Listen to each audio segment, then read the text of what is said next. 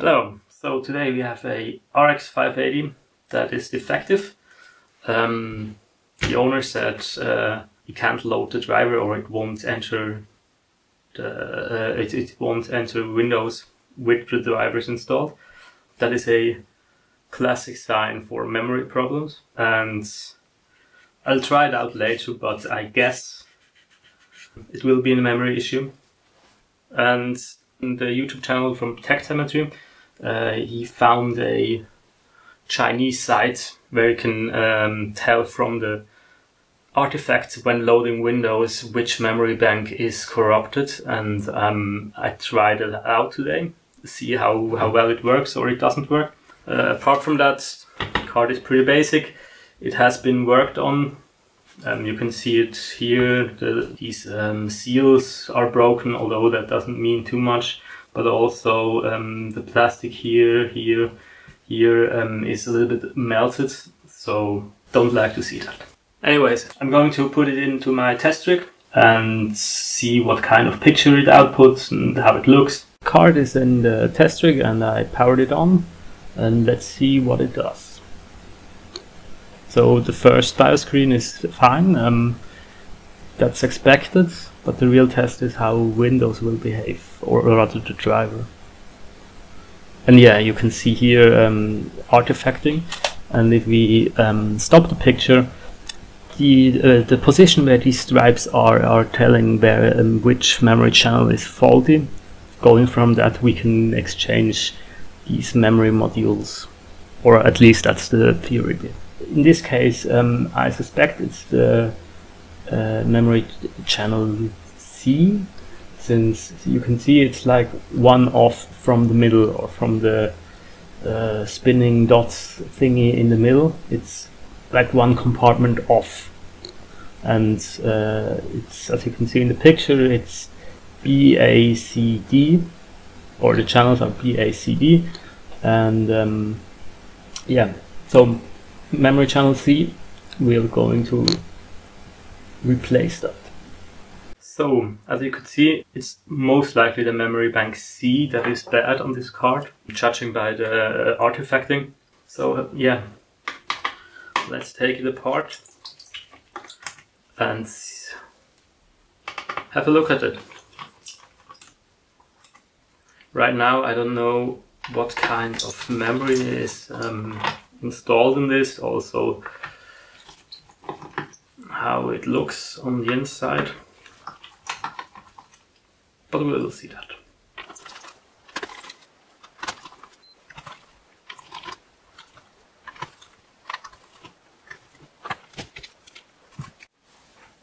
So, as I mentioned earlier, this card has been worked on, and obviously the seller didn't tell me that, and he also, yeah, it's a mess.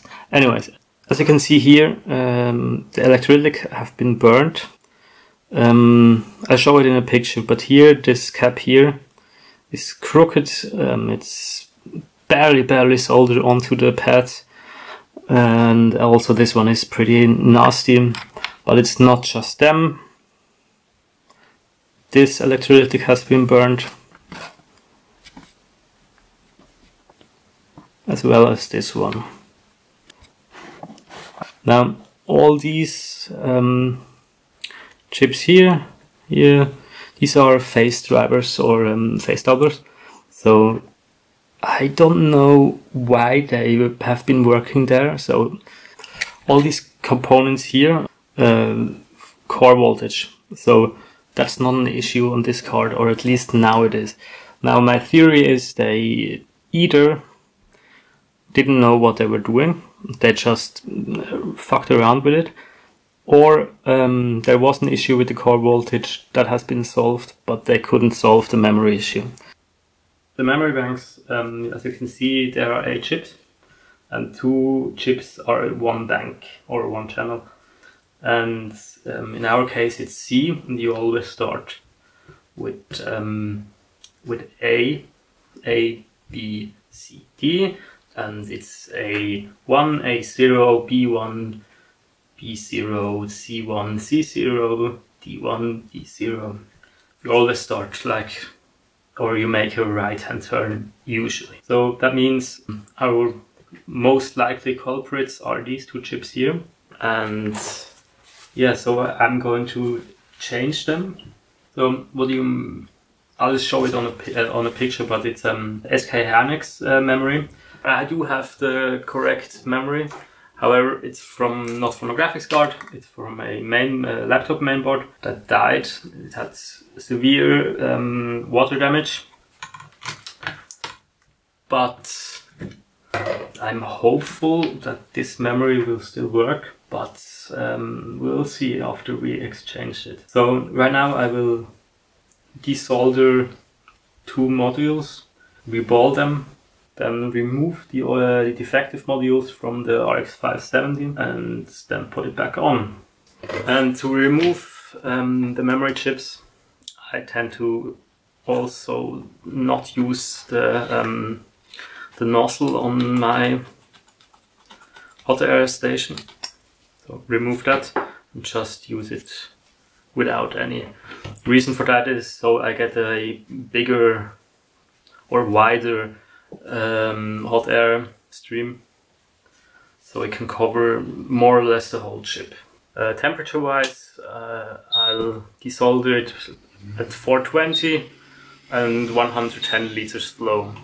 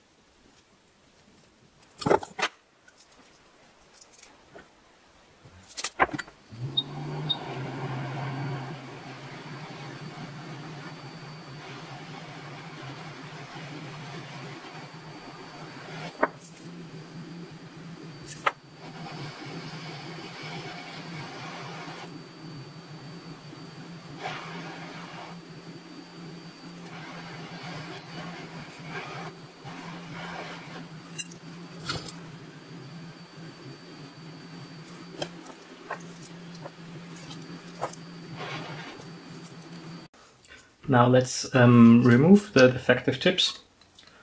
And one thing that I didn't mention earlier is it doesn't need to be these chips that is the issue. It could also be from the memory controller on the die itself. And if that is the case, this card is gone. It's a 4 parts card only then, or a donor card, because it wouldn't be, maybe feasible, but not economically justifiable to swap the core, especially not for a card like this. It's a fairly low-end card, no point in changing the core for this. But yeah, I will now desolder these two chips that we suspect to be defective. So again, to check again, this is A, B, C, and D. And we want to change the C's. Now, I did some resistance measurements earlier off camera, and it's not the memory voltage rail is not shorted, and so it would be hard to track down which one is actually defective of these two. And there is a possibility, or there's a tool on Linux where you can do that, but you have to restore it all the time, and it's frankly easier to just change out both chips and hope for the best. So let's do it.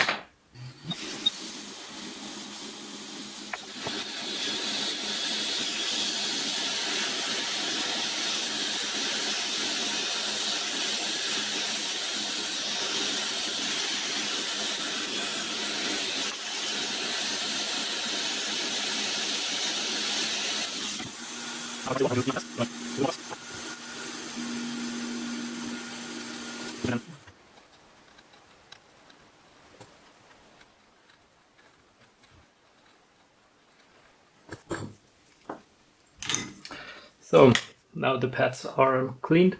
Actually, you should wick up all of the old solder, but I tend to not do that because the danger here is that you rip out the pad. And for me, it worked out just diluting the old solder with leaded solder, and then put it straight back on without actually wicking all of the old solder away and then retin it. But that's my, how should I say, experience, not really the way you should do it. So now I clean some of the plugs. Then heat it up again.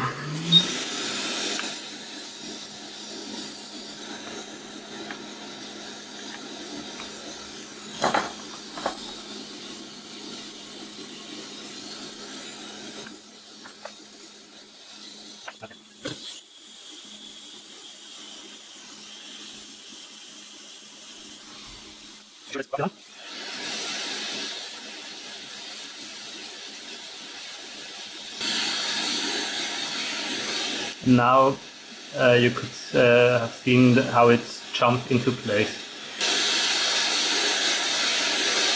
We heat a little bit more, but that should be good now. Next one.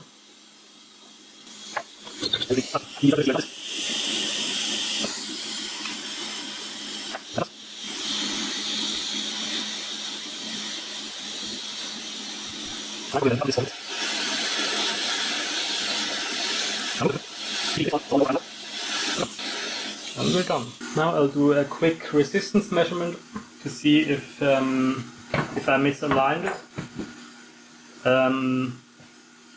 The resistance will be fairly low since the card is still hot, but it just shouldn't be like that short, like 0 point something ohms. So the card has cooled a bit down. It's still lightly warm to the touch, but not hot anymore. And when I measure the resistance, I get 23 ohms, which is fine. It's still rising, that's okay. I also cleaned up the worst of the mess, and I redid the soldering that we just looked on earlier. I didn't already exchange the electrolytics and all that because first I want to see if it runs. And to do that, I need to partially reassemble the card.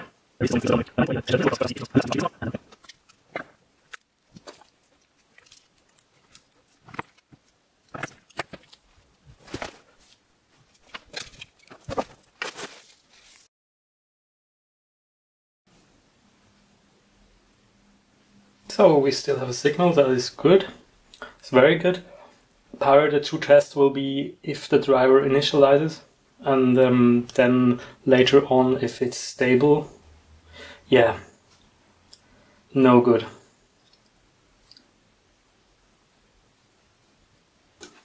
This was a bit anticlimactic, I guess. And as you've seen, it's still the same issue with the artifacting, and the artifacts are still on the same spot.